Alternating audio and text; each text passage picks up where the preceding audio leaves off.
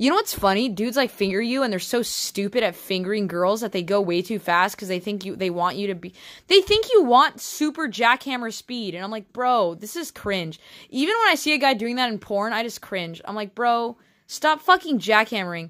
And they get so tired that they have to use their non-dominant hand and then they fuck up the goddamn angle inside the body. Why are you doing this? Why are you continuing to fail on top of your already failure? And you know what pisses me off even more? Dudes that finger you like a fucking jackhammer have the audacity to say, "Are you close? Are you almost there? You almost finished?" Wipe that fucking grin off your fucking face and get to work, okay?